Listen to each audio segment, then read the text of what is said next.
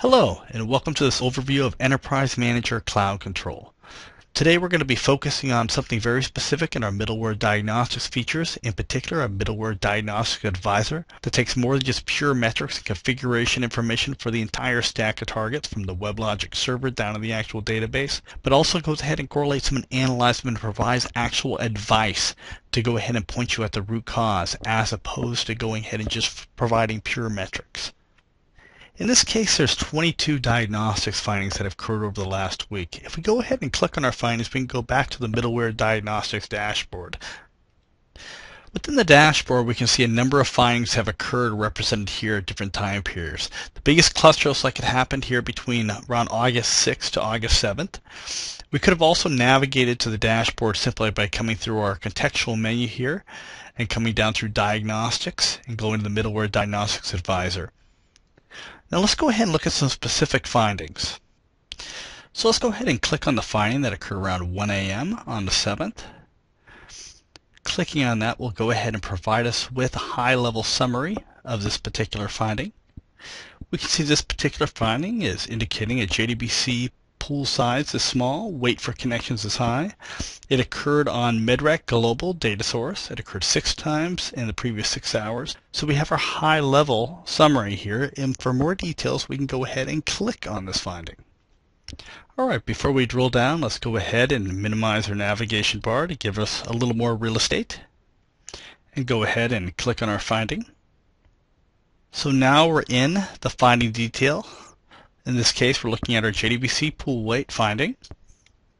Now we have a variety of data to go ahead and be able to go ahead and analyze the specific finding. First of all, we have our finding description. We have our recommendation here, which is going to be to go ahead and increase the pool size. We'll come back to that in a moment. In addition, we can see some load data. We don't have a ton of load, and thus we don't have a lot of connections going on. But the connections that are going on, we can see basically, specifically, the JDBC weight successes percent is at 16%, which is somewhat high. Now we also have some additional information below. We have a variety of targets, some of which are up, some of which are down. We can get a variety to see all those. Application deployments, Oracle Management Service. We have our beacon for doing synthetic tests. So we can see all these different related targets that we use to go ahead and calculate the information. We even have the configuration changes that occurred over the last 24 hours. One of these configuration changes possibly could even be a culprit. But we also have the data source information right here where we can see the current values. Now the capacity increment is only 1 at the moment. The maximum capacity is 5. We probably want to go ahead and increase that. Maybe the maximum capacity to 10. And the capacity increment, we go ahead and bring that up to 2. Maybe we might even want to bring up the initial capacity for when the server comes up. Maybe we want to bring it up to 5 as well, just to ensure that we're lowering this overall JDBC weight successes percentage. Now, in addition to our JDBC pool weight finding, we have a few other type of findings that are built into Enterprise Manager to go ahead and provide you with advice based on pure metrics as well as configuration data across all tiers, from the host to the middle tier to the database. One of those is a long-running SQL call, which goes ahead and analyzes the database calls. Coming from the middle tier, you can dive directly into those sessions and even go ahead and tune your SQL on the fly.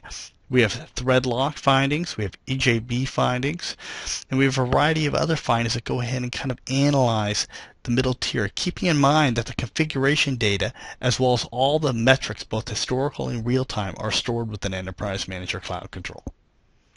With that, I'd like to go ahead and wrap up the demo, and thank you once again for watching this overview of Oracle Enterprise Manager Cloud Control.